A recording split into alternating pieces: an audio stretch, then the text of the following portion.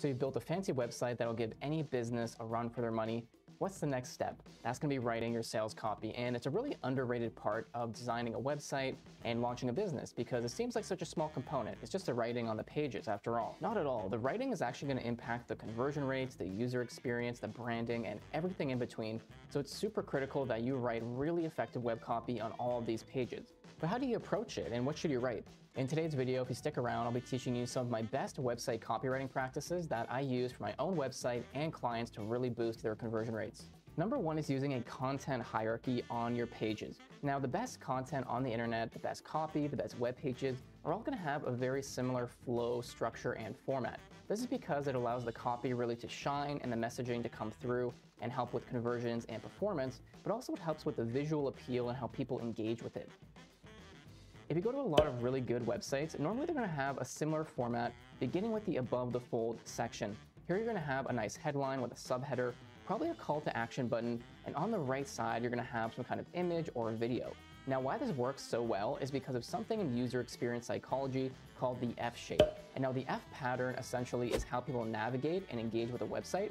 Normally they're going to look at the logo first, go over to the right, look at the navigation, go back down, read the main header, and that call to action. They might also go over and look at that video or image that's on the right side, or it might be an animation, and then they'll continue scrolling. So it's really optimal that you have this kind of format on your web pages. Above the fold, have a really nice bold headline that states the product's features and benefits. You might also ask a question that resonates with them. You might state a pain point, and then the subheader, try elaborating a bit on that. And then the call to action button should forward them to a contact page, a product page, or something else that pushes them deeper into the funnel. Number two is using calls to action because every single web page you write should push users ultimately to do something. It changes depending on the product and service. For example, an e-commerce store might push people to a product page, a certain category, or maybe a promotion they have going on, while a service might push people to a contact page, get a free consultation, or a calendar booking. Thirdly, polish off your SEO. Just because you're writing web pages and you're doing copy doesn't mean that you can't actually rank on search engines because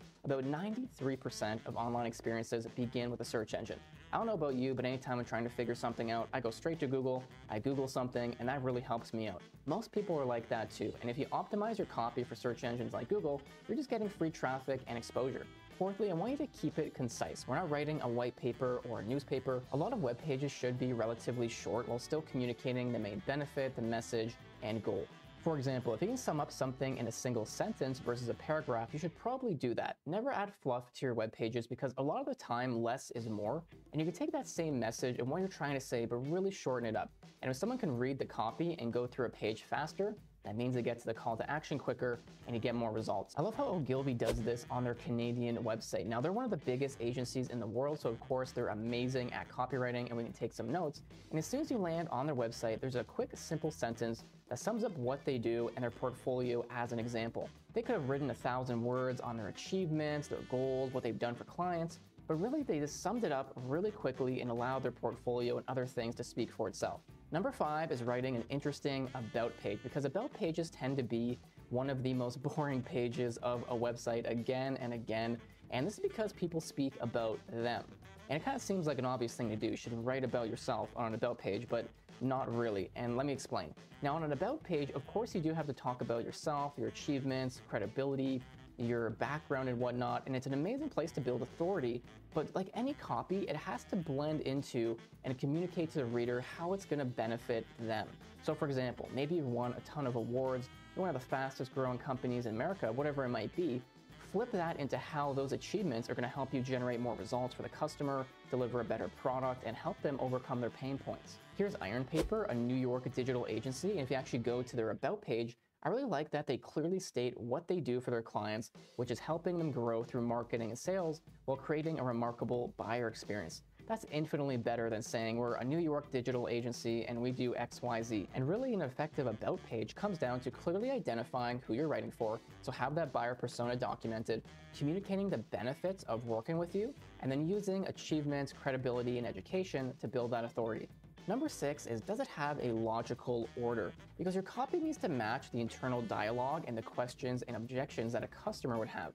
For example, you wouldn't talk about the pricing of a product before you've even introduced it. That wouldn't make logical sense. It wouldn't have a logical flow. So what I want you to do when you're reading your copy and you're writing a web page, go back and audit that all the points actually make sense and would align with what the customers are thinking and asking themselves. Here's an example from Adobe. Now, this is their Adobe Analytics tool. It educates readers about web analytics, how Adobe's platform offers that as a feature.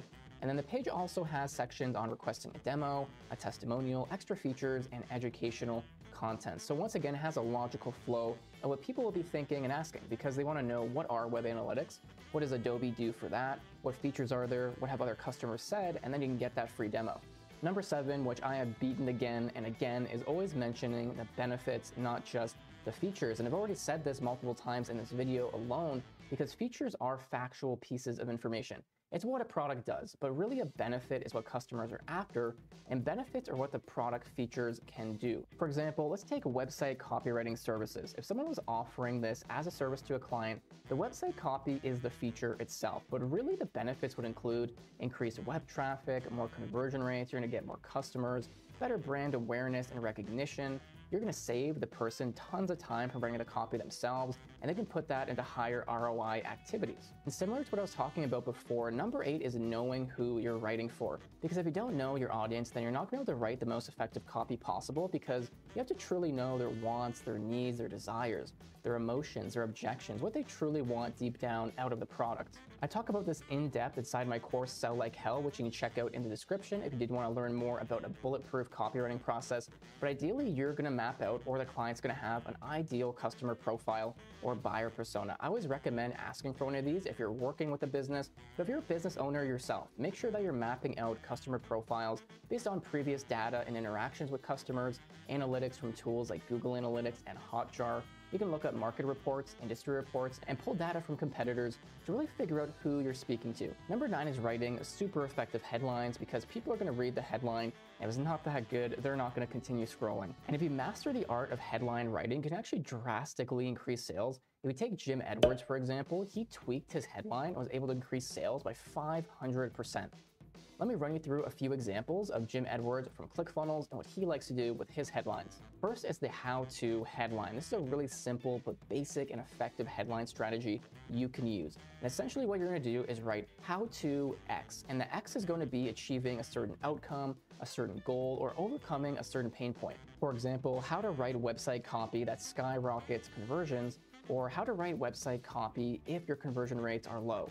I also really like the template of the X ways to get Ys. So we could say something like the 5 ways to skyrocket your conversions, the 4 ways to increase your website conversions, something along the lines of that. Number 10 is one of my favorites, and this is something out of neuro-linguistic programming. It's called future pacing. This is essentially where we're going to help readers understand what the future could look like after using a certain product or service. And there's a couple ways we can actually do this. One is helping them imagine what life would be like with the product. You can literally tell them to imagine what the product would actually do for them day to day, how your service would change their life, and this might be financially, health-wise, self-esteem, or something else. This gets them thinking about how life would be like and more excited about actually getting it. Now, something you can also do in your web pages is use future pacing to increase readership.